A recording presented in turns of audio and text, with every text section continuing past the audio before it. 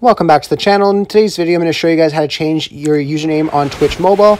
It does work on Android and iOS. One thing I will have to point out, though, is you won't be able to change it on the application for Twitch on your phone. You do have to go in the web browser.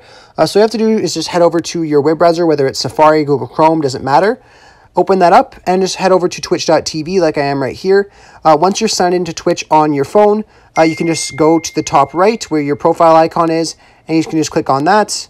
And then you want to scroll down and click on Settings. Once you've done that, if you keep scrolling down under Profile Settings, you'll see Username and Display Name. Now, this account I just made for this video, so I won't be able to change my name for 2 months. But if your account is older than 2 months, you'll notice that this little island here, it will be unlocked for you where it's locked for me. You'll just be able to backspace and change your name right there.